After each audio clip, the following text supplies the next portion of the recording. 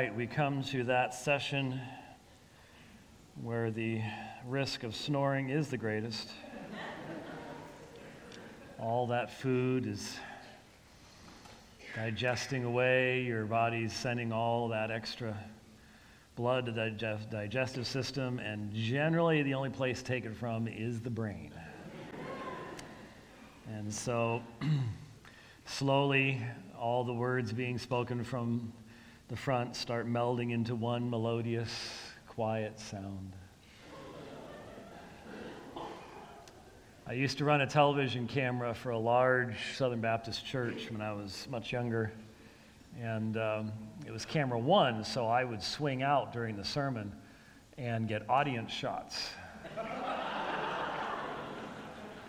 And what you were looking for was to try to get a group of people that actually looked like they were still conscious. That was best, very, very best for the TV. But always what would happen is, okay, we're coming to you one, okay, all right, and then you've got some guy, and it looks like he's just been, and then it's just like,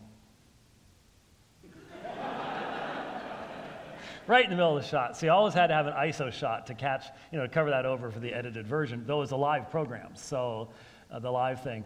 Or the worst one was you're out there, and they don't know you're on them because you're over here, and they're just watching. They look like they're really, and that's it.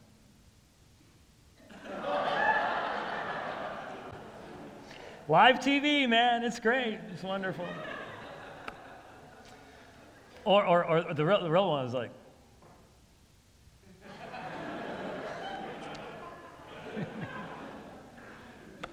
Yep. So you're lucky that all the cameras are still. They're not. You're not panning and finding. You're not going to go and get the audience or anything like that. You might now. I've given them an idea. It's sort of fun. Yeah, it's fun. Yeah, I've done a lot of interesting stuff in my life. But anyhow, so the first two sessions are pretty easy for me to do. Roman Catholicism and Islam are the two groups I've done the most formal public debates with, and so that's sort of second nature, didn't need to have any notes or anything like that. But this next subject is much closer to home in the sense that it's much more contemporaneous, and it has exploded into our consciousness literally over the past couple of years. Now, I'm well aware of the fact that if you were to, for example, dig up denominational newspapers in the most left-leaning denominations from the 1970s and 80s, it would sound like you'd be reading stuff from today. I went to, my first master's degree was from a seminary that was way to my left. And so at the time, I wondered why the Lord was putting me through this. I've learned since then why that was, and that it was His wisdom and His purpose. But I honestly believed that amongst at least what would be called the Reformed, that the doctrine of sola scriptura, the sufficiency of Scripture to function as the sole infallible rule of faith, and the corollaries that flow from that, specifically that if you're going to teach something as being binding upon the people of God, you need to provide a positive, exegetically consistent foundation for saying that. I thought that would function as a barrier, as a bulwark, to keep much of what I knew was out there in liberalism from invading our space, in essence. And that is one of many things that I've been wrong about. Like a flood, at least in the United States, in early 2018, it was like somebody either kicked in a door, flipped a switch, or an email went out to everybody who was already in the right positions, go. And they went. And even amongst as conservative a denomination, generally speaking, as the Southern Baptists, there was a sudden leftward swing, just like someone grabbed the steering wheel in the car and just pulled it left. And now we're having to deal with this. And the problem is, first and foremost, one of definition. when you talk about, for example, Michael just now said, how do you deal with someone who's been influenced by the social gospel? Well, is that different than someone who has been influenced by social justice? And unfortunately, historically, they are different things. Generally, the social gospel name has been applied to what came out of places like Union Theological Seminary in New York, which you all heard about Union recently. You remember? That's where they were confessing to the plants. That's church plant. That's taking church planting to the extreme. Yeah. But Union went wacky liberal around 1900. So I call it the Walker Seminary, but I'm talking about the Walking Dead. You know, it's been dead for a long time, but it still keeps moving around. And that can be very dangerous, as walkers are. So you know that's there, and what they came up with was the social gospel.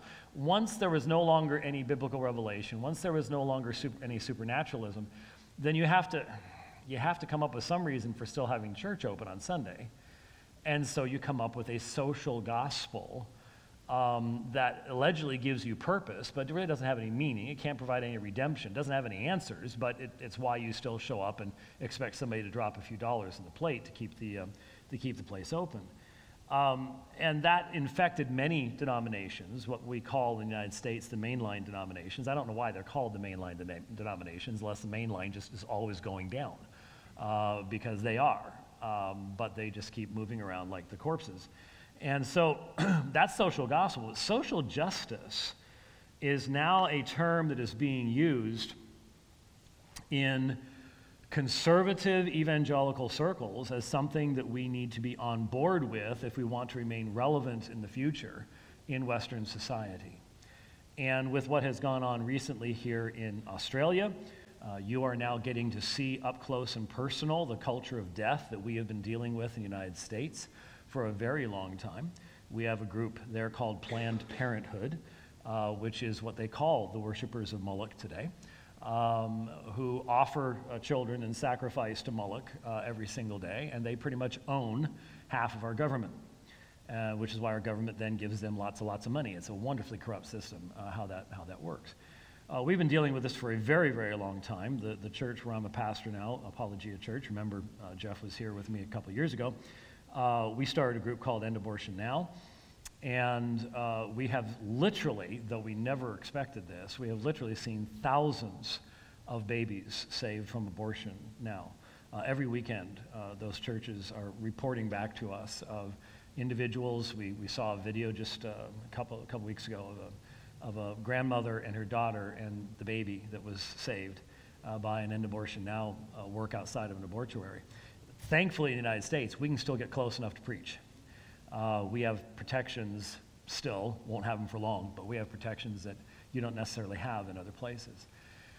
So the whole idea being that we've seen what you're dealing with now in regards to marriage, homosexuality, abortion, the whole culture of death. They are associated with one another, whether you recognize that or not, they are, for a very, very long time. But the fact that this has become a recent explosion of reality for you will help you to understand that this social justice movement has to be defined. And unfortunately, there are 14 dozen different definitions. Social justice sounds like a perfectly good idea if it were biblical justice in a biblical meaning of society. But what lies behind the modern Western social justice movement are not biblical categories of thought. And when you attempt to wed a biblical vocabulary with an unbiblical worldview, the result is a confusing mess. And that's what we're dealing with in the United States. And if it's not hit here fully, it will in a very short period of time. So let me first of all acknowledge my indebtedness to others, especially to my daughter Summer. Some of you have kindly mentioned that you listen to Sheologians. She and her friend Joy's webcasts that they do. They were on this stuff 2 years before I was. They were dealing with first, second, third wave feminism and all the rest of this stuff. And my daughter was reading Jordan Peterson before I even knew who Jordan Peterson was. And in fact, if you've not seen it, I spoke at a conference about a year ago, or maybe it was 2 years ago. When you get my age, who cares? They all meld into one. We spoke at a conference where, it was just last year, I guess, where Jordan Peterson spoke at the same conference, and Summer had to speak immediately before him. And she was so nervous about it. It was the first time she had spoken publicly. And so to have Jordan Peterson sitting there, she's like, oh, man. But she did a really good job. And when Jordan Peterson spoke 4 times during his talk, he said, now, as the previous speaker said, making reference to Summer, is like, yes. I'm in the back, proud dad head going, It was fun. It was great. But all I talked about was the Reformation, so nobody cared about what I had to say. But there was more than once I had to contact Summer on WhatsApp and go, how would you define this term? I mean, it's starting to come up, and here's what I've seen. It's like, oh, thank you very, very much. So I make no claims to being on the cutting edge on this one, but one thing is for certain. We put out a statement in, I believe it was September of last year, after a meeting in June of last year, where a number of us who had become very concerned about what was taking place, we put out a statement on social justice and the gospel. And we had met in June earlier. It was a group of men such as myself and Vodi Balcom and John MacArthur and Phil Johnson and Josh Bice and Tom Askell and others were in the room, and we put out a statement attempting to address some of these issues as best you could, given how many different manifestations of this movement there are and how many variations it has. But I think what would help you to recognize it, no matter what mask it happens to be wearing or how consistently it's being applied, and what would allow us to look to some scriptures as well, is to define a couple terms for you. And specifically, let's start with something called critical theory. Now, critical theory is defined in many different ways. It's identified with the Frankfurt School. It's identified with Derrida and Michel Foucault and writers like this from the middle of the last century who were influential in ways that most of us have never even heard of, to be honest with you, unless you had to suffer through some kind of class in university on what they said. It was not a part of my experience. It was not a part of my education at all to deal with these particular contemporary thinkers. But to simplify it and hopefully to help you to recognize it, critical theory is meant to break down any current societal norm or understanding. In its most basic form, critical theory breaks apart all of the cultural bonds that we have created over time to give a culture stability. And so you can put almost anything between those two words, critical and theory, and create havoc in the process. So, critical gender theory. Oh, transgenderism. 48 different genders, 200 different genders. Some of you saw even someone as far on the left as Piers Morgan in the UK a couple of weeks ago. That video went viral of him talking to some guy that was promoting the BBC's idea that there are over 100 genders, or was it 200 genders? I've lost track. But he's sitting there reading from the list to this guy. Well, what does this mean? What does that mean? And the poor kid didn't even know. And Pierce, who is nowhere near a right-wing conservative, but he is a dad, changing diapers helps you with this particular thing for some reason. Being in the real world. And don't we laugh, but many of the people that are promoting this kind of stuff are childless. They have chosen not to have children. And I don't care what you say. Parents, You and I, we've been changed by having children.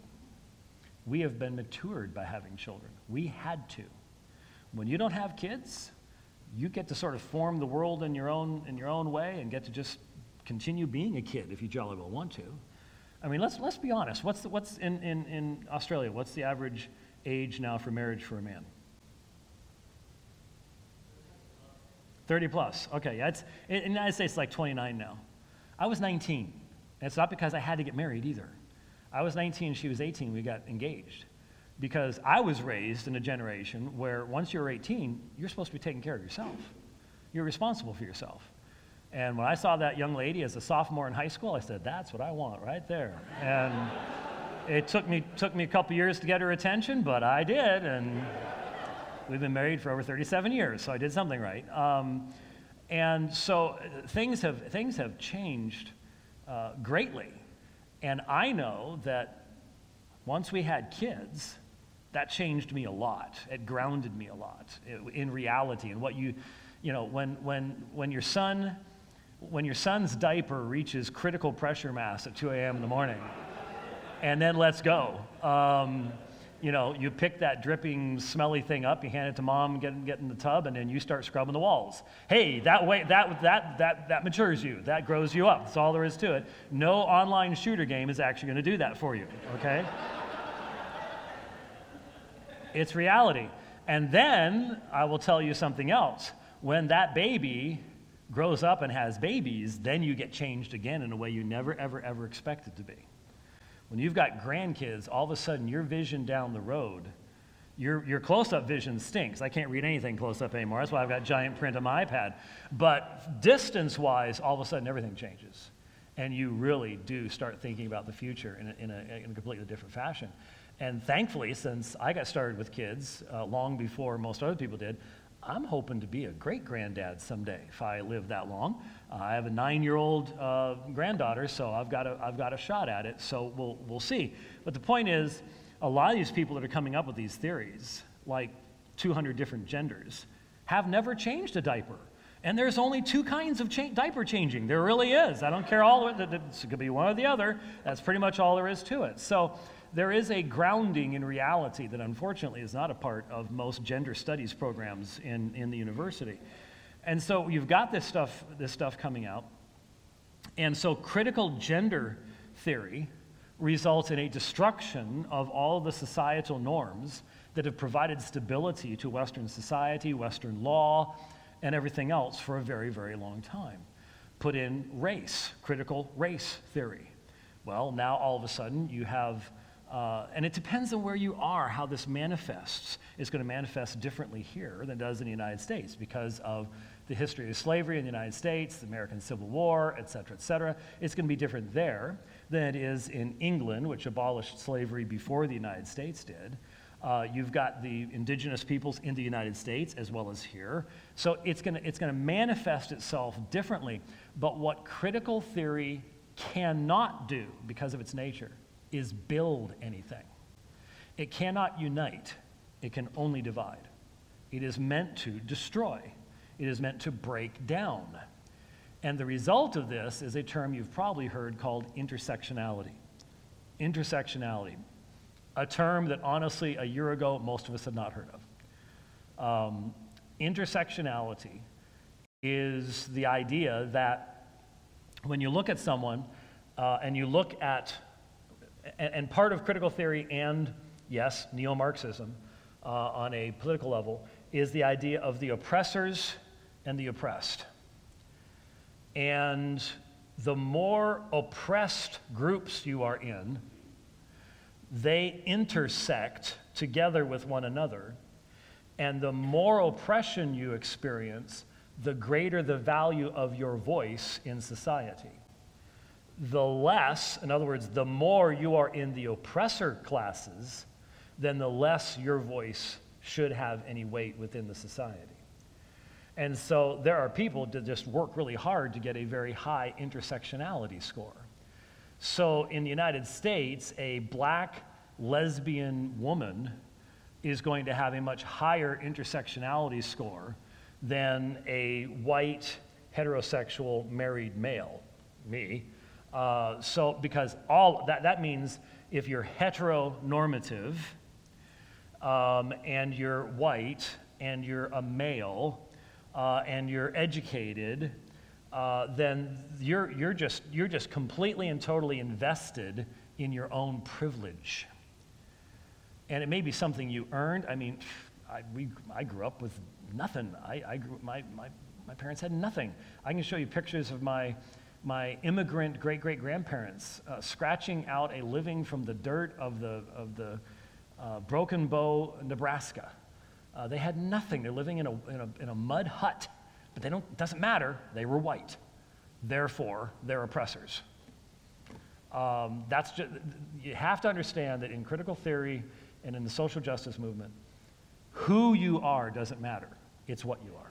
It's a depersonalizing thing. So that's why, for example, they say that if you're in a minority, you cannot be a racist because you don't have enough power to be. You have to have power to be a racist. And so I can read someone, if you've ever run into him, if you want an example of this, blessing to you. That is a Gesundheit sneeze right there. Auf Deutsch. In fact, that was so good, I'm going to do the rest of the lecture in German. All right, so, wir haben eine... Okay, no, I've said... I didn't see who it was, but is he under the pew now? Just wondering about that. Okay.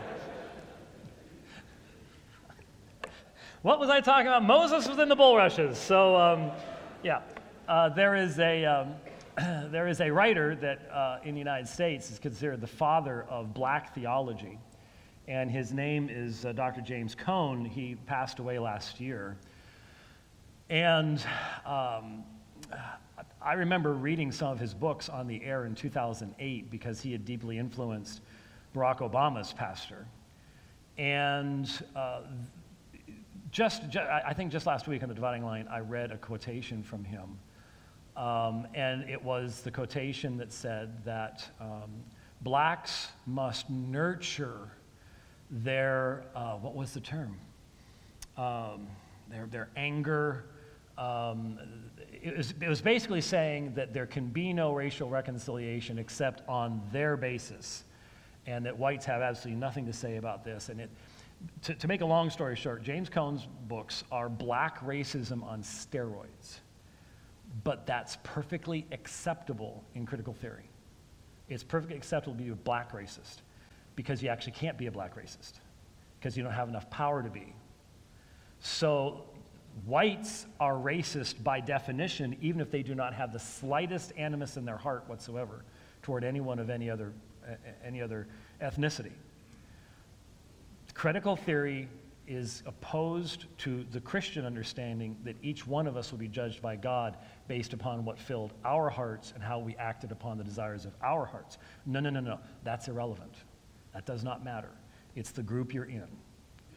And so this totally turns upside down the Christian ethic in many, many different ways. And so this whole concept of intersectionality, we're now seeing this being played out on the public stage in the United States. I am always shocked at the amount of knowledge that people overseas have of the politics going on in the United States. I remember the last time I was I was in New Zealand and sat around with some brothers there, and man, they knew more about the Clinton-Trump election than a lot of people in the United States did. It was really surprising to me. Well, it shouldn't be surprising. I understand why it is, but there are a lot of people in the United States who don't even know. Right now, we have a group running on the left in the United States. Well, one just came out today, one of them is still in the race, saying that all churches who speak against the redefinition of marriage and LGBTQI, STUV, WXYZ rights, believe me, it's eventually going to be that long. All those churches should have their tax-exempt status revoked and should be punished for their positions based on the government. And you need to understand something. The reason in the United States that churches are tax-exempt is because the power to tax is the power to destroy. And we already know that the IRS, the Internal Revenue Service, the tax service in the United States, has used its power to promote one side over the other. That's a documented reality. And so they're coming out straightforward. Churches who do not support our moral revolution are going to be targeted by us, and we will seek to damage them and to shut them down. So they're being very open about it. This is something that, honestly, even 4 years ago, I don't think anyone could have imagined that someone would be that bold as to make that kind of statement, though we knew it was coming. Now it's there. Well, what's the basis of that? What is the basis of making that incoherent group of letters? And think about it. They are incoherent. You cannot put them together and make any sense out of it. And they're discovering this. Remember what happened to Martina Navratilova? Just about 6 months ago? It was actually December of last year. It's been a little less than a year. Remember what happened with her? Y'all remember Martina Navratilova back in the days when Chrissy Evert and Martina Navratilova were the best two women's tennis players in the world. Wait till they start letting the guys do that. She came out as a lesbian, and she has been a spokesperson for the homosexual movement for a long time. Well, what is definitional of lesbianism?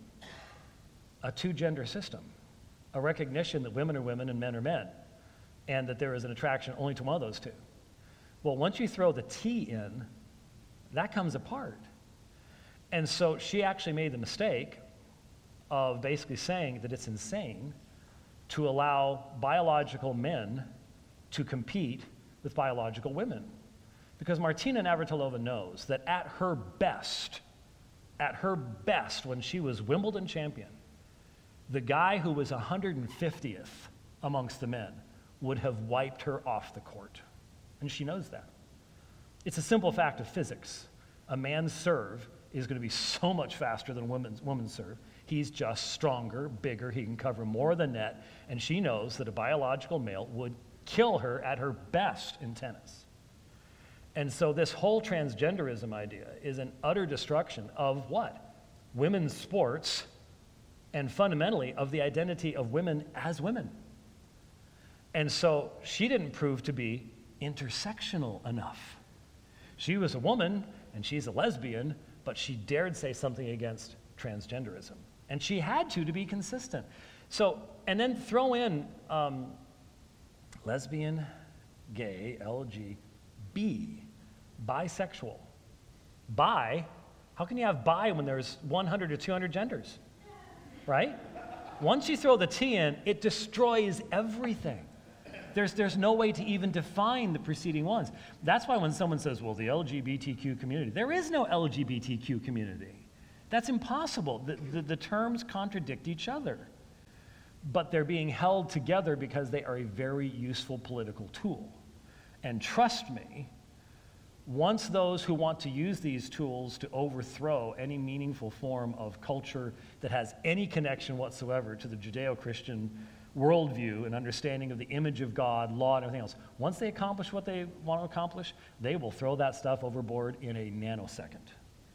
It's useful to get power. They don't care about those people for anything. They'll throw that over and get rid of it quickly. So we see this stuff happening around us, and we see it becoming more and more bold and more vociferous. But how did it get into the church? I actually, about a year and a half ago, I was in a conversation with someone. I had started making some comments about this. And I was in a conversation with someone that was using the term in the church of black spaces, the need to have black spaces. Now, I have never, ever thought of the church as a white space or a Hispanic space or a black space or an Asian space or whatever else. Never crossed my mind. But there are people who think in this fashion. And this individual was saying, look, you need to recognize there are some times when we're going to need to have black spaces in the church. What they were talking about was voluntary segregation, where you just let the black folks do what the black folks want to do, and you all just get out of the way. And I'm like, what's the foundation of our unity in the church? How would this have worked in the early church? How would this have functioned in Corinth or Rome or Ephesus? And the problem is, this movement doesn't care about what would have happened in the early church. That's not the point. Its only relevance is today. But I made a statement, and then I turned it into a meme. I self-memed. I'm not sure if that's legal or not, but I self-memed, and I put it up as a graphic. And basically what I said was, at the Lord's table, I said, the Lord's table is a Christ space. There is no room for any other than Christ at the table. It's not a white space, it's not a black space, it's not a Hispanic space, it's not an Asian space. It's a Christ space, and if you try to import any of your self-created divisions into that place, you do not understand what the table's about in the first place. Well, that resulted in a fairly well-known individual in the United States to literally call for an ecumenical council. Now, remember what the last ecumenical council was? Long time ago. And to call for an ecumenical council to have declared, to meet in Philadelphia, of all places, city of brotherly love, to have what they describe my position as colorblind theology identified as a heresy. They called for an ecumenical council to have me identified as the new Arius. There you go. Because I dared to say, in the Lord's Supper, there has to be absolute unity of focus upon Christ and Christ alone. And who your grandpappy was does not matter at the table.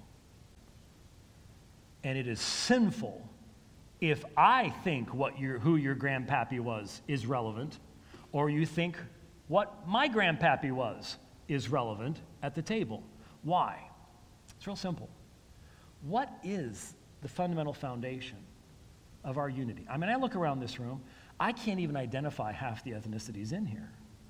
I mean, some of you folks just have me completely befuddled as to where in the world you came from. I mean, Michael I can handle because he's got a phone, so he's, that's easy. And he keeps telling me about it. See, I'm gonna take another picture. I'm Asian, yeah. What? You've been doing that, haven't you? He has. See, he admits it. I mean, if I was wearing one of my kilts, okay, that'd be a dead giveaway as to where I'm coming from too. But there are a bunch of you in here. I have no idea where you're coming from. But if we had the Lord's Supper in the service tomorrow, what would that matter?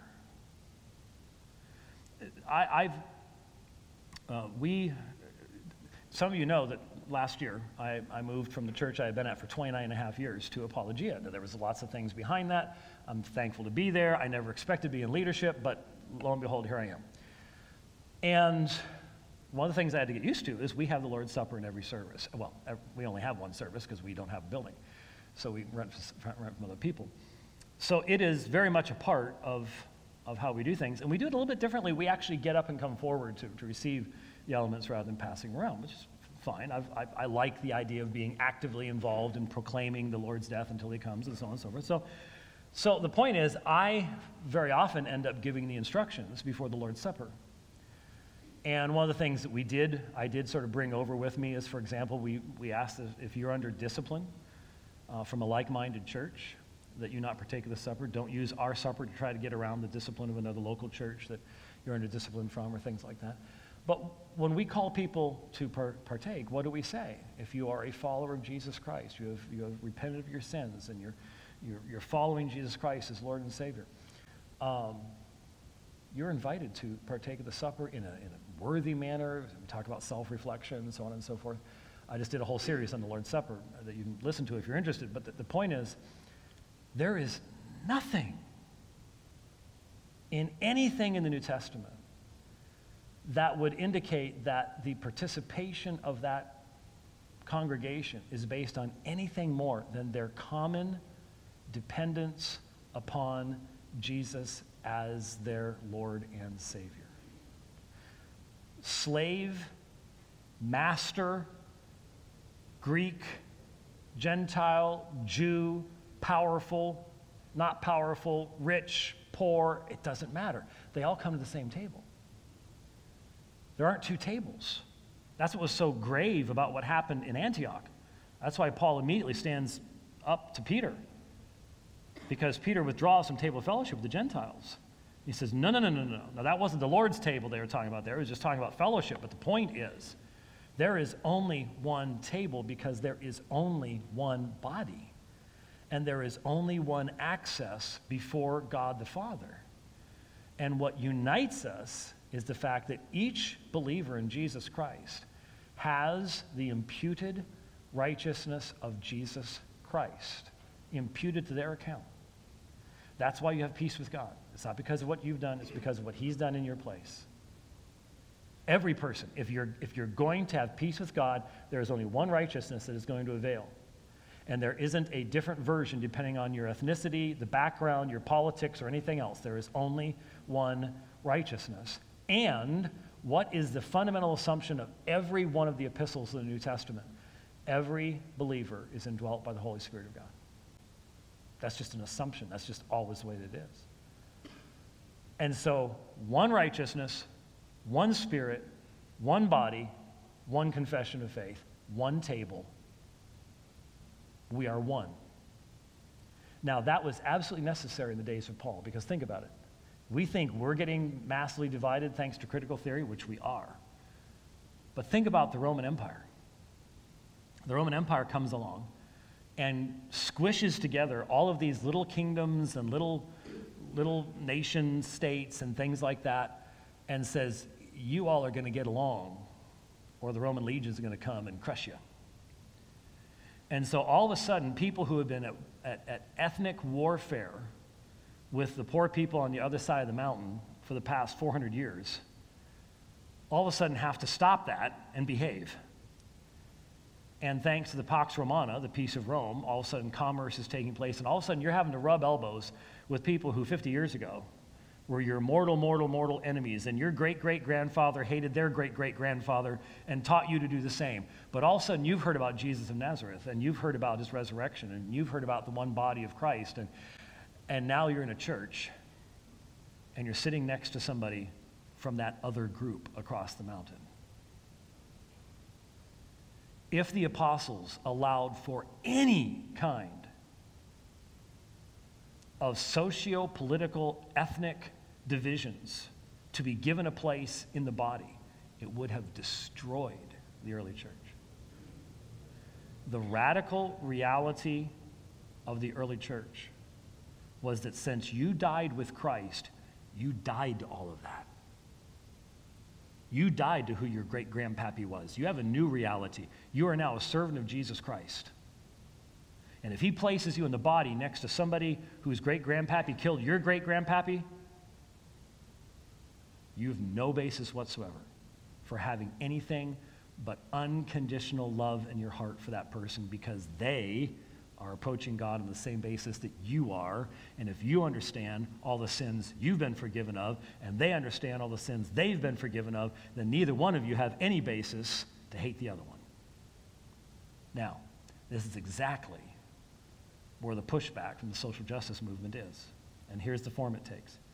You're saying that we are to be colorblind, which means since God made me in a certain way, that I can't celebrate what the gifts of God in my ethnicity. I didn't say anything about celebration. I said anything that would cause division, and that we've died to anything that would define us outside of and contrary to the one thing that we stand before the Lordship of Jesus Christ. If it is not sinful, if it is the result of God's grace, we can celebrate it. But if it is sinful, and if it will create division, then we need to lay it aside. So, if someone asked me to officiate at a wedding and said, we want you to wear your most formal garb, we want you to wear one of your kilts, I would. That's cool. But if I told everybody that everybody else had to celebrate my kilt to continue having unity with me, that's a problem.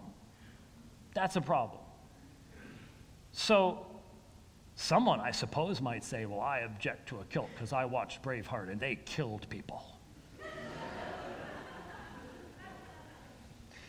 So how many of you have seen Braveheart? Okay, so I can use this joke. Dr. Ferguson, who is Scottish, Sinclair Ferguson, when Braveheart first came out, his students were telling him, oh, Dr. Ferguson, what an incredible movie this is. It's just, so Dr. Ferguson goes, well, I have to go see it then.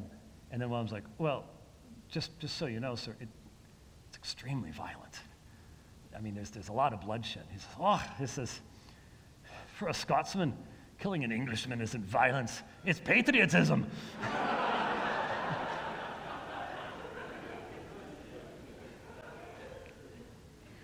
I like telling that story until I got all my genealogy done. I discover I'm mainly Scottish, but I've got a big British component too, so I'm constantly in conflict with myself. It's like that.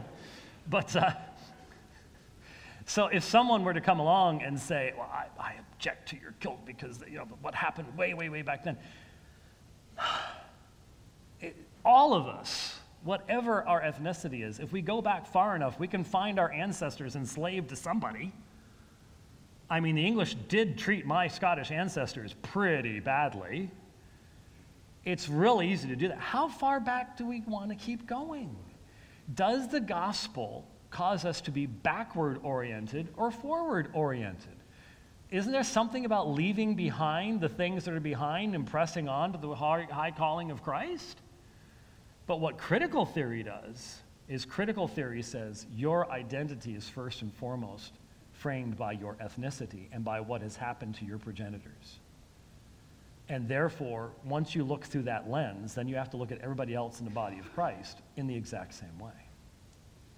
Now, I have been attacked very vociferously and personally because I dared tell a personal story about my own experience. And what I've discovered is, if you are white, and I guess I am, I've got a really bad name for this whole subject as well. So even if you're a poor white guy whose parents and ancestors just scraped out a living and just barely made it and had zippity-dippity privilege, it doesn't matter. You're a part of just a group. You're an oppressor. And so I'm not supposed to have personal experiences. My personal experience doesn't matter. Within critical theory, if you're part of the oppressor group, your personal experience is irrelevant. And so is, in essence, if you are a part of the minority. You are a victim, whether you view yourself as one or not. LeBron James, of the United States, is a victim. He may be the stinking richest victim in the world, but he's still a victim. That's the idea. And so I dared tell the story early on before I realized that I'm not allowed to have these stories. My view of ethnicity was formed by the reality that the first human being that I know in this world outside of my mom, my dad, and my sister was my best friend Kevin. And Kevin was brown. And I started playing with Kevin. We lived in a suburb of Minneapolis, Minnesota. And Kevin was the only other kid my age around, and so we were best friends. That's what kids do. Kids don't really care about the color thing unless you teach them to. And then one day I went to Kevin's house, and that's when I met Kevin's mommy and daddy. So this is the first mommy and daddy that I encountered outside of my own mommy and daddy. And Kevin's mommy looked like she had never seen the sun. I mean, this woman was almost albino. I mean, she was as white as a sheet. She really, really was. And Kevin's daddy was the biggest, blackest Minnesota cop I had ever seen in my life. He scared me to death. He was a moving black mountain. He was huge. He was like 6'4". I mean, he was just, whoa. He was a really nice guy, but he was huge. So the first family outside of my family, in my memory, was a mixed race family. A black man and a white woman and a brown kid who was my best friend. And so I'm sorry, up until the past couple of years, the first thing that I would see when I would look at somebody had nothing to do with their ethnicity. before all this stuff broke out, I met with a brother who contacted me. He knew I was going to be visiting London, and he said, I would really, really like to have lunch with you and tell you about what your ministry has meant to me. And when he said, I'll take you to the Sherlock Holmes pub in downtown, which was within walking distance of the hotel I was staying at. Sherlock Holmes pub, great place to go, good food too. I'm like, I'm on, let's do it. And so I walk in and I meet him, and we sit down, and he's talking about, how he grew up and the situation he was in, and how Alpha and Omega Ministries, my videos on agnosticism, atheism, the reliability of Scripture, things like that, had been key in his coming to faith in Christ. I'm like, that's really, really exciting. That's great to hear.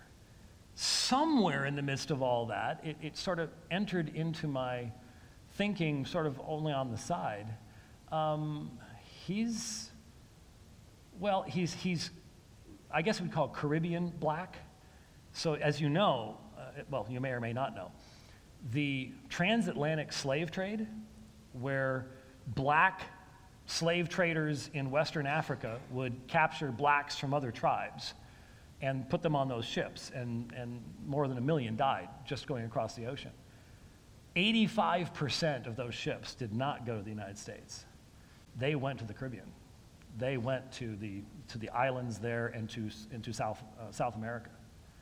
Most people don't know that. They just think they all went to Virginia or something like that. They did not. The vast majority went there. So there's a huge black populace there that came from Africa.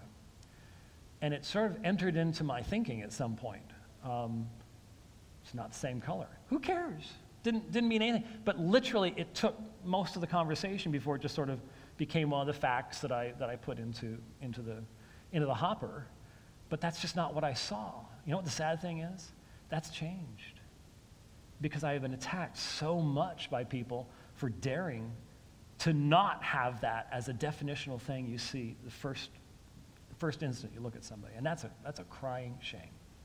It should not be that way, but that's the world that we live in now. And so, for me, when I look at critical theory, when I look at intersectionality, I realize this is something that is fundamentally drawn from a worldview that is in opposition to Christianity. And you can put all the nice, warm words on it you want, and you go to almost any university, even Christian universities, and if you don't buy into this stuff, you're never going to get a teaching job. Sadly, even most of the Reformed seminaries in the United States are already deeply infected with this thought. And I can show you right now. Right before I flew here, a friend of mine sent me a link to a body of materials, and if I gave you names, you'd recognize every one of them, that is being utilized and promoted to help white people recognize their inherent racism. And it's discussion of white privilege and white fragility. That's the one that really gets me, is the white fragility. Because if you in any way, shape, or form say, this does not reflect my reality, it's not biblical, that's just your white fragility speaking. Because if there's any discussion about it, if there's any pushback, you're just fragile. That's all it is. This stuff is being promoted in churches. I could give you the names, and you'd go, oh, really?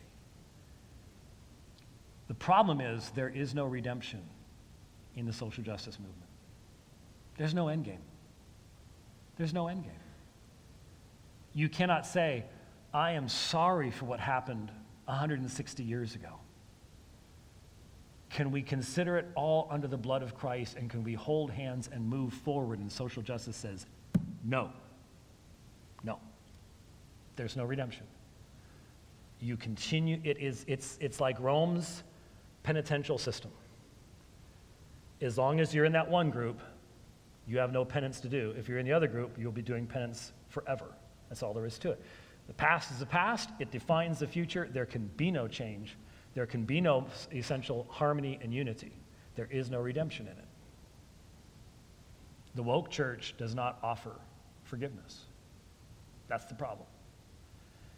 And I see it as fundamentally breaking the bonds of unity that we need to have very firmly in place as we face a society that is more and more going to punish us for daring to say what we need to say.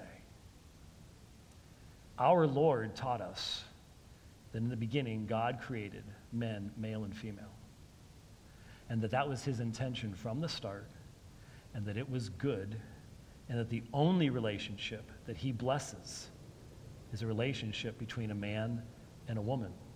And we have to make a decision. Will we honor his teachings, or will we compromise his teachings to hold to what society says is good? And once, we already have, in Apologia, we already have one of our ladies who lost her job a few weeks ago teaching because she would not and could not, in good conscience, work with a student to promote transgenderism in her class. Because that is now considered to be the good. That is the moral good. And if you hold to Jesus' teaching, you are a hater and you're morally bad. We are going to need each other more than ever. And that pressure, if it's coming against a fractured church where we are divided along lines there's nothing that you and I can do about, is going to be an injured church. It's not going to be able to do what it needs to do. We are going to need one another. We're going to need to support one another sacrificially. And that means we're going to need unity. And critical theory destroys all unity. It cannot build anything in its place. That's what's happening. And I think theologically, if you understand justification, if you understand the imputed righteousness of Christ, if you understand the presence of the Holy Spirit in all believers, that is a more than sufficient refutation of the application of critical theory and the importing of critical theory into the Christian faith. It creates, the result of bringing critical theory is, it creates a theology that is incoherent. It creates a theology that has no redemptive message. So what do you do when you encounter folks who've been compromised by this?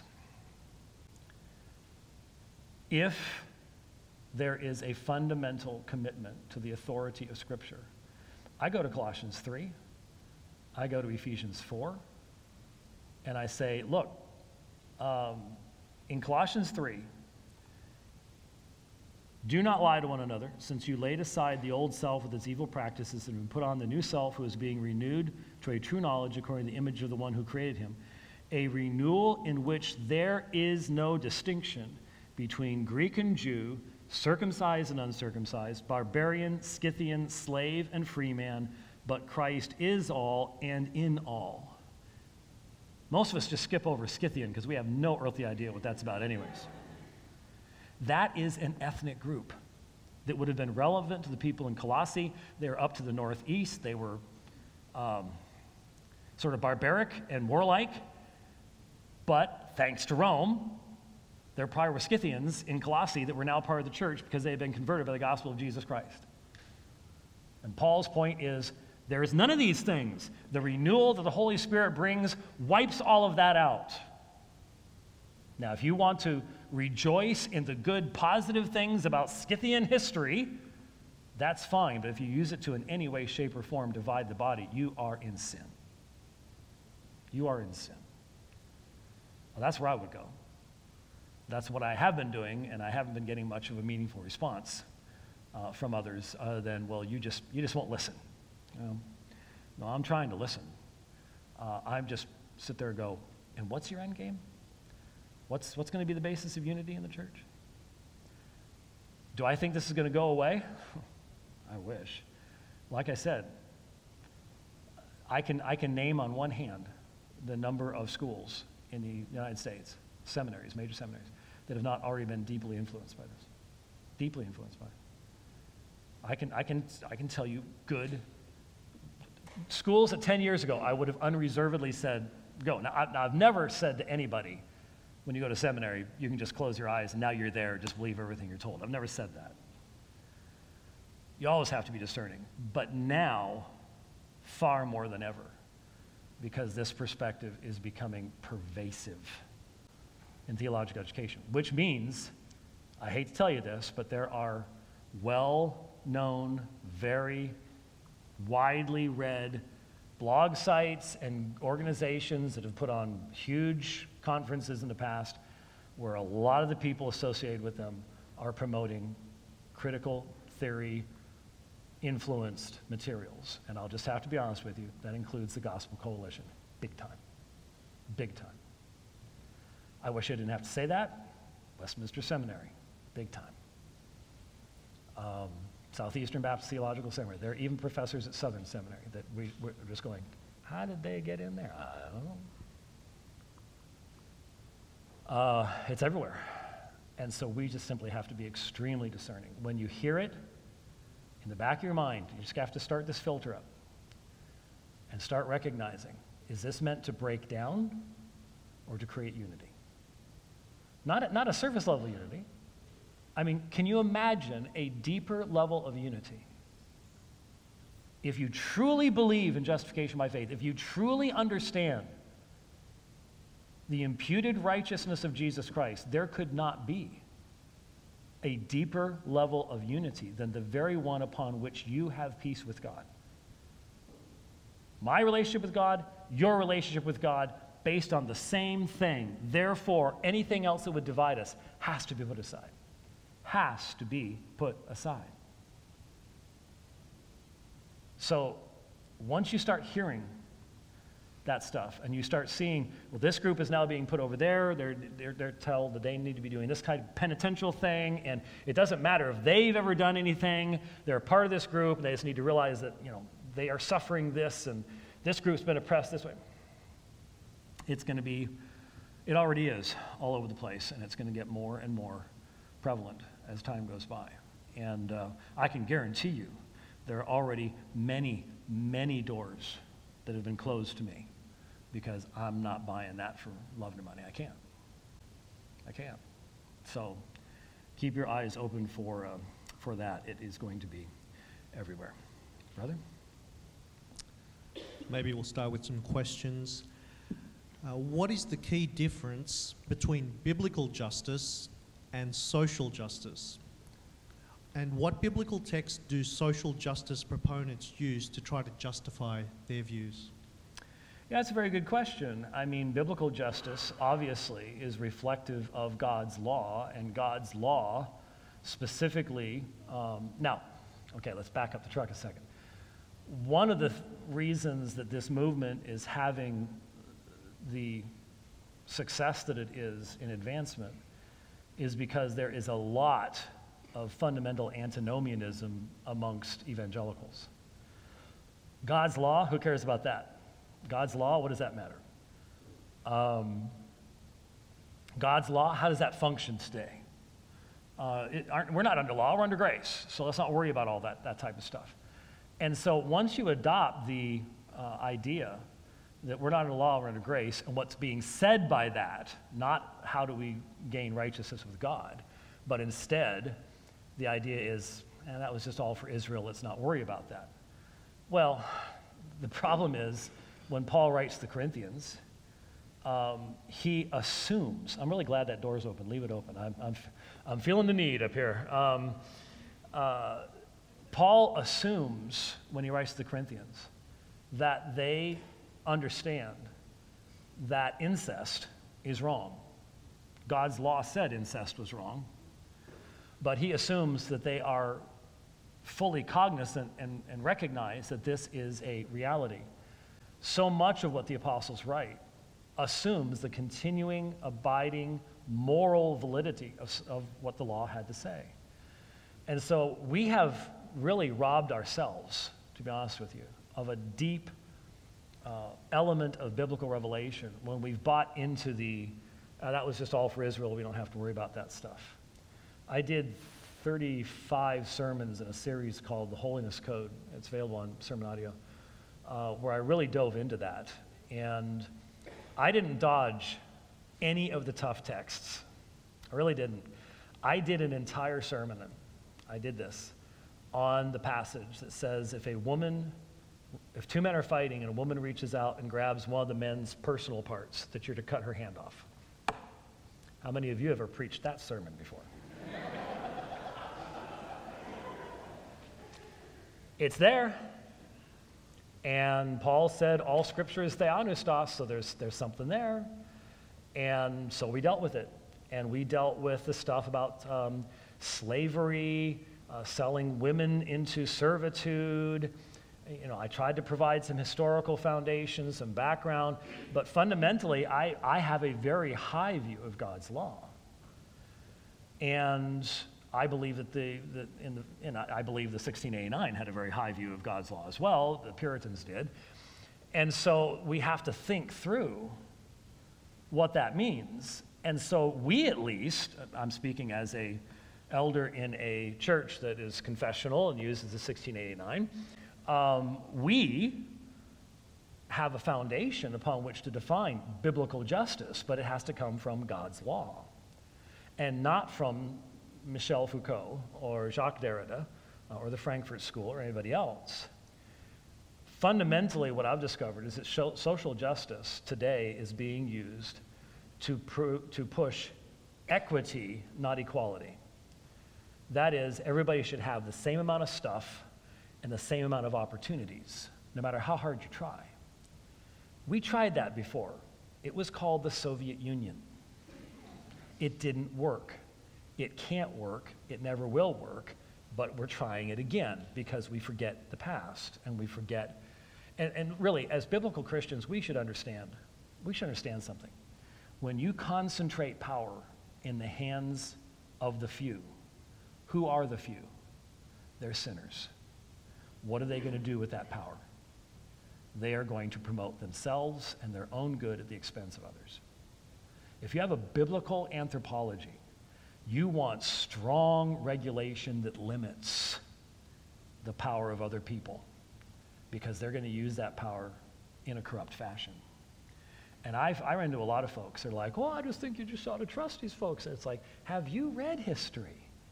Can we talk Genghis Khan? Can we talk Stalin? Can we talk, every century we've got these folks. And it's like, Romans 1 plays out over and over again and then gets forgotten and thrown out until the next tin pot dictator comes along. It's like, wake up, people.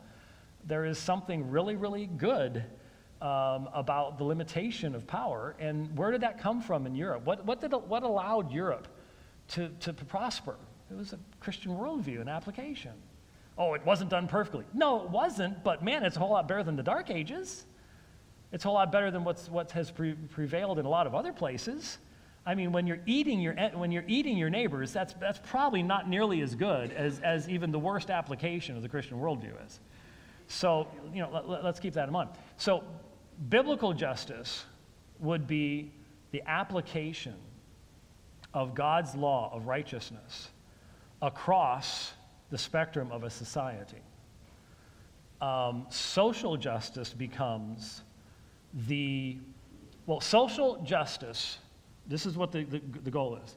Social justice's aim is to end all forms of oppression.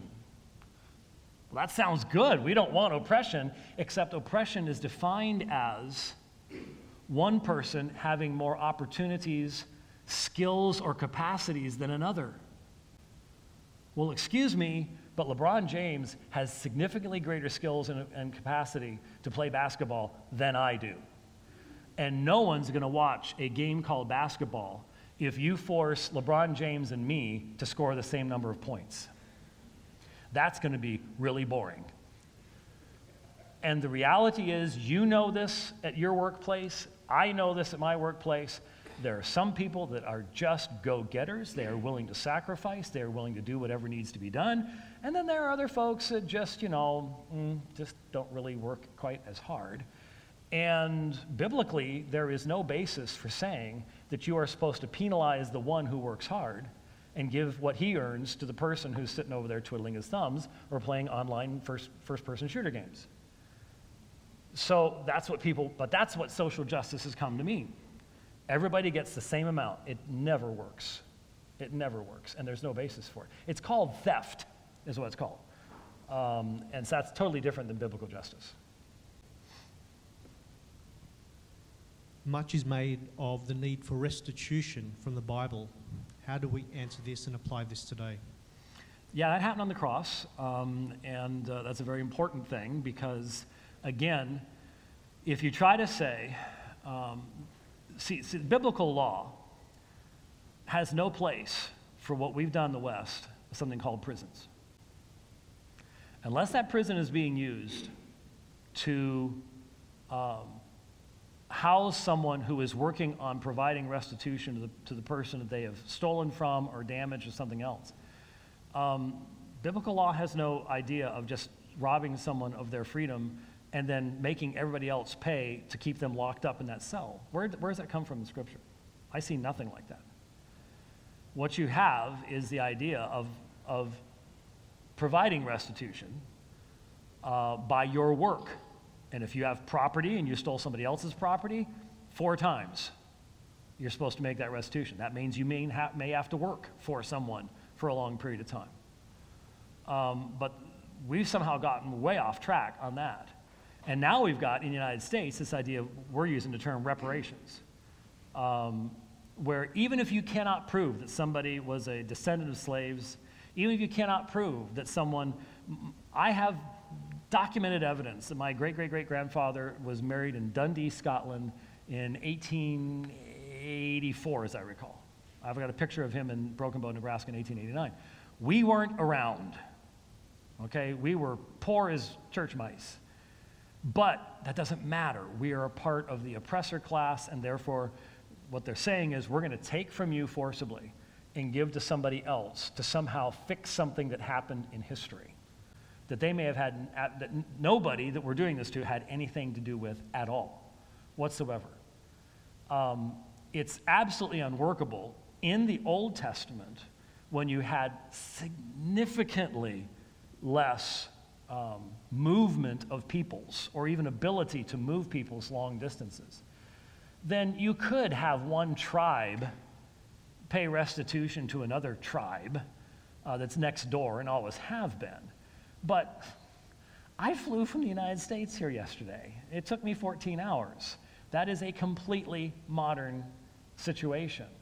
And what that means now is most of us, we get if you do your genealogy thing, it's like, whoa, look at that, mutt. A little bit of this, a little bit of that, comes from over there, comes from over there, comes from all over the place, because we don't have the kind of you're in one place situation that we once had. And so if you're talking in a generation or two, if you're talking about wars that are taking place in Africa right now, if you're talking about what Boko Haram is doing or something along those lines, then there's a meaningful context to say, 2 years ago, your group went in and wiped out this village, and now we're going to force you to go in and rebuild it. That's one thing. But if you're talking about stuff that happened 200 years ago, and you can't even tell if the people here had anything to do with these people over there, now all you're doing is doing social engineering. Now you're just doing play economics to try to steal from some people. And of course, there's always someone that gets their cut, and they're doing all that. You got to keep that in mind. So it really depends on the context. But fundamentally, as far as the church is concerned, yes, reparations very important. That's why only one could do it, and that was what the cross was all about. And you lose sight of that, and you're in deep trouble. Why is it that so many godly and faithful American pastors didn't sign the social justice statement? Well, there could be a number of reasons. There was a reference to the 10 Commandments, and so some New Covenant guys, out of commitment to that, couldn't sign that because they don't believe the 10 Commandments has to be repeated. So just the 4th commandment was enough for some people not to sign it. We've had that. There is pressure on there are certain professors and others in seminaries that recognize that to sign that is death to your future, your entire career. And so I wish that there would be more willingness to do that. We also did not have the kind of institutional money. I mean, we just wrote it and put it out there. We don't have money to advertise it. We don't have money to, we've done a couple little conference things. We did something at G3. But we don't have the kind of money that the other side has that can get the big names out there and do that kind of thing. And to be honest with you, most of us that were involved in writing it, it's not the only thing we're involved with. Sadly, many on the other side, this is their thing. It isn't my thing. It's one thing amongst many things that I'm involved with. So I think that's some of the reasons. And we just didn't have a lot of advertising either. What advice would you give to young people in university, and how can they be faithful in that environment in light of cultural Marxism? Well, we're coming to the point in time where decisions about success in your academic studies you may have to balance that against what you feel you have to say.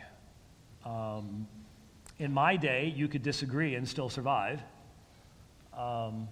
My daughter, Summer, ran into a buzzsaw in her first year of college, a rabidly anti-Christian guy, and she did suffer grade point-wise for having done that, but not to such an extent that she couldn't continue education. But the fact is that the totalitarians, and they are totalitarians, I started saying this a long time ago, these groups do not want equal rights, they want uber rights. They want to force the rest of us to not only bow down, but to celebrate whatever they think defines them. And so, first we were told, oh, my gay marriage isn't going to affect your marriage. Now we're being told, if you don't celebrate gay marriage, we will close your church down. That was fast. But it shouldn't surprise us because we knew that was the motivation in the first place. So there is a time coming. The left does not want us invading the holy place of the culture of death. So the culture of death, and what is the culture of death? It's not just the abortion industry. It's not just, did you hear about the American doctor that was discovered about 2 months ago? He had died. There were 2,346 aborted babies in his garage, in cardboard boxes. You tell me. I mean, we've got Kermit Gosnell, we've got these people. I knew a guy in Arizona. He eventually was thrown in prison for abusing his patients. He was the lead abortionist, late-term abortionist in Arizona. He'd knock him out, then he'd sexually abuse him before aborting the baby. He's in prison, thankfully. But you've got these people. The culture of death isn't just them, but they do celebrate death. Did you see the artist lady about a month ago? A picture came out of a woman, I think you saw it, who had had a tattoo done on her womb of a baby with a dagger in its forehead. And they had the artist sitting there with the picture, like, celebrating. It's the culture of death, but it's not just abortion. The culture of death is anything that is meant to destroy the flourishing of human beings who are made in the image of God by the fundamental denial of God's right to rule over that aspect of their existence. So it's not just abortion. It is the movement to, at the end of life, to get rid of those who are worthless to society. And it is the entire homosexual, transgender movement, which destroys the ability to reproduce and have children, destroys the image of God. If you are putting the same drugs in an 8-year-old's body that you use to castrate sex offenders, something is wrong with your society. When you as a parent can be so twisted as to think that your stinking 8-year-old can figure out their gender. They can't figure out when to go to bed at night. And you think they can figure out their gender? And so you will chemically castrate them? I'm sorry, that makes me extremely angry. I can't think of a more obvious form of child abuse than that. It's parental abuse. If you have, that is part of the same culture of death that creates the abortion holocaust that we have as well.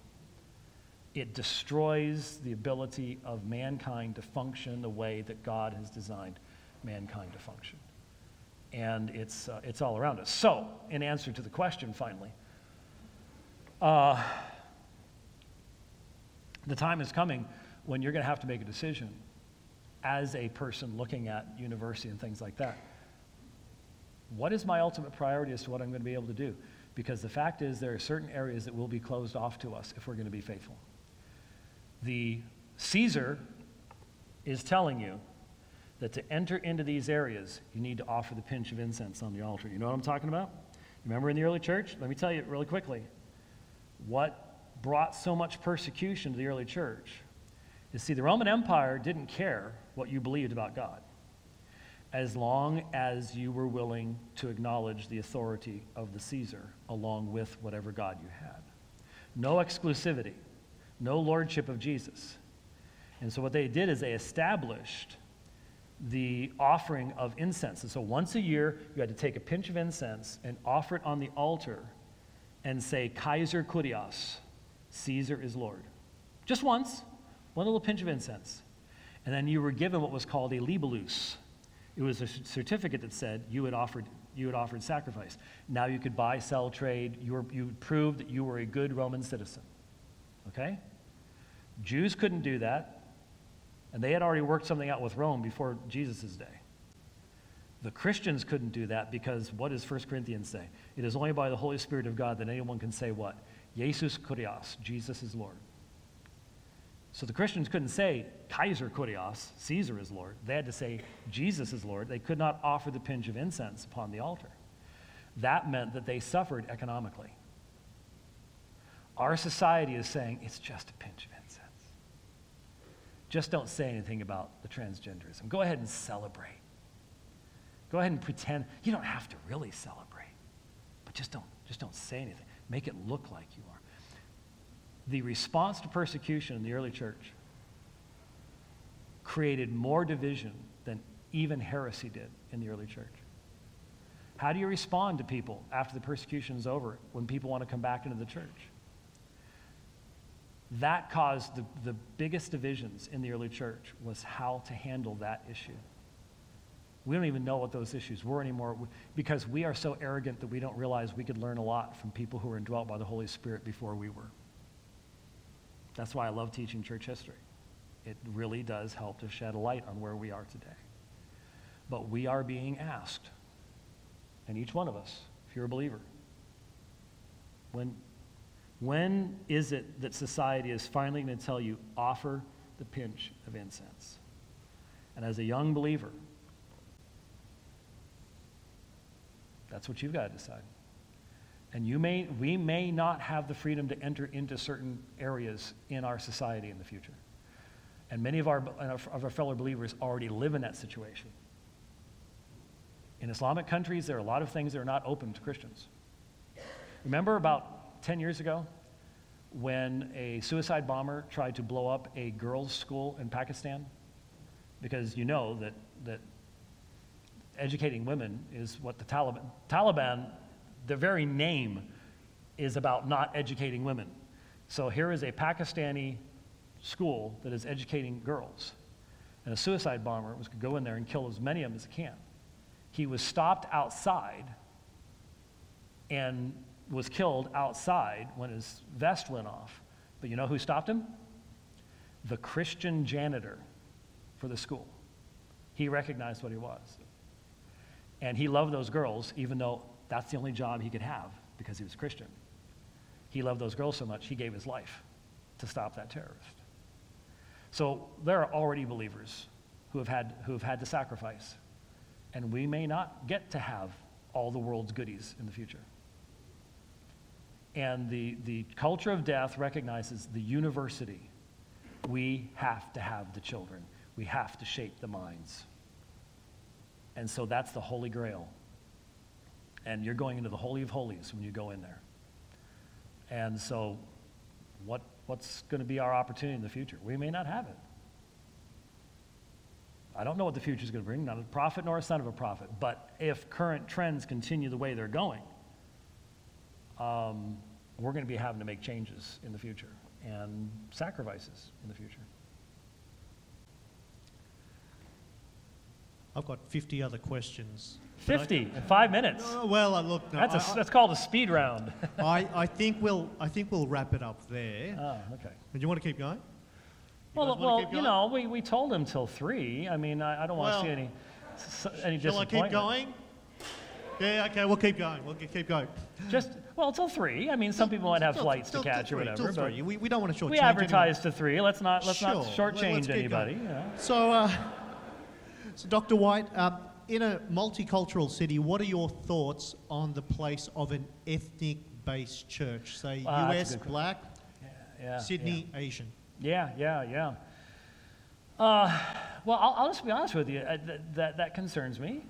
I understand that we are more comfortable with our traditions, but in the United States, there's a lot of Chinese Baptist, Korean Presbyterian, and things like that. And I've gone to Korean Presbyterian. I went to a Korean Presbyterian church real near to where our offices was, and everybody showed up wearing bow ties, including the ladies. I thought that was really cute. I thought that was really great. And I didn't wear the one that night. I felt totally naked. It was terrible. But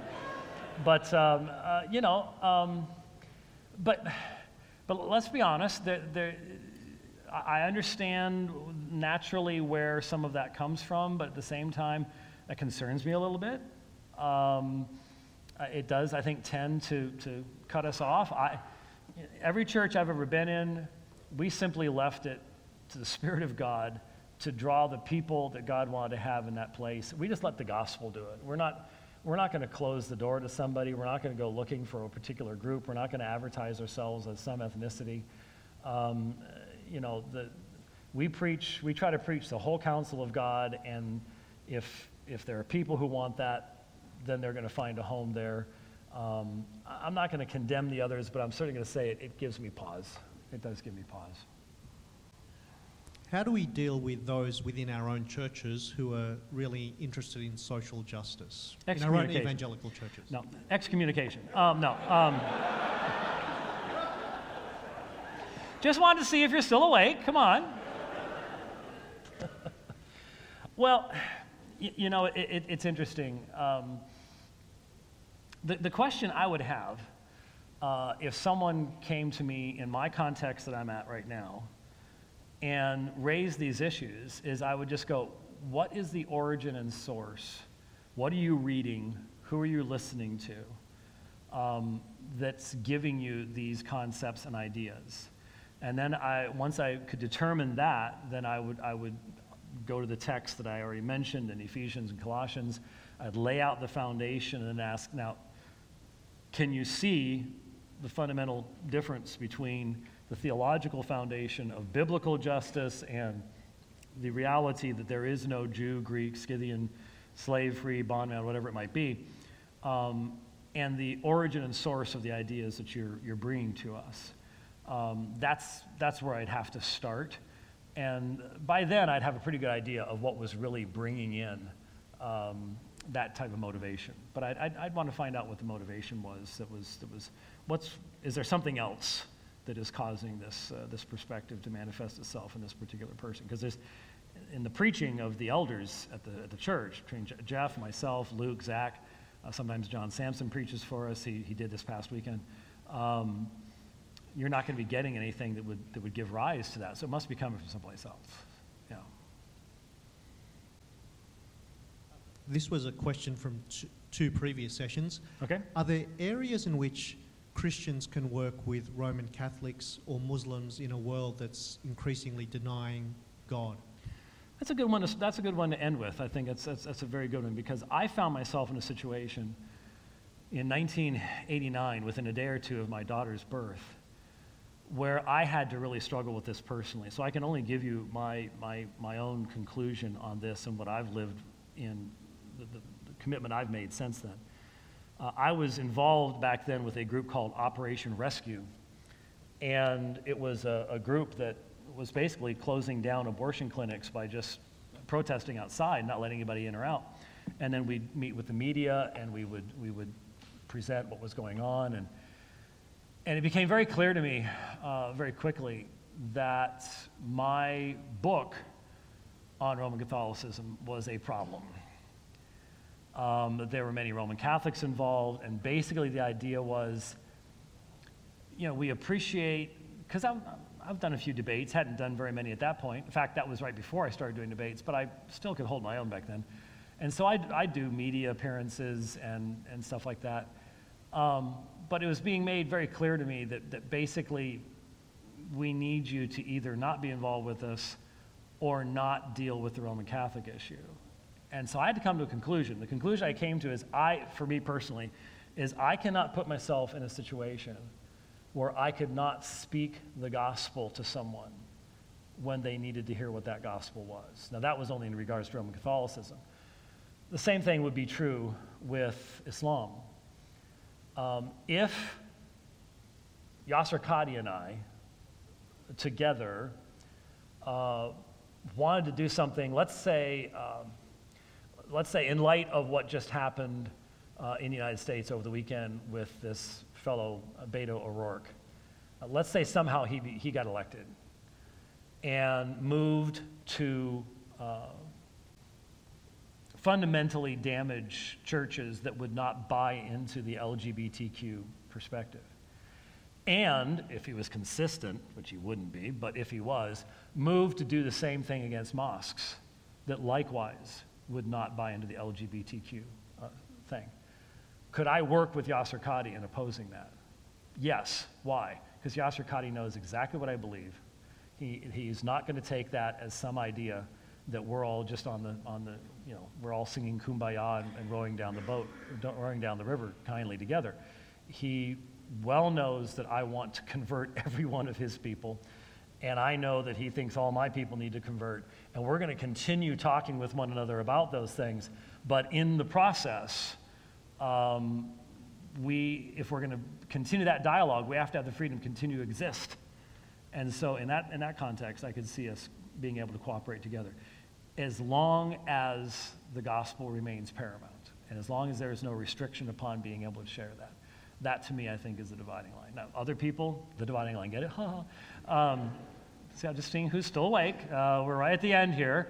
Congratulations on making it this far. That's very, very good. None of you had to run out and get a cup of coffee, to those of you who are caffeine addicts. Well, he did, but other than that. And did our sneezer survive? Are you okay back there? Because, that was absolutely epic. That was wonderful. That was, wow, that's great. That was an epic sneeze. All right, I think that's, we gave them everything they wanted and 2.5 minutes longer than that, so we're good. That's fantastic. Please join me in thanking Dr. White for 3 fantastic presentations.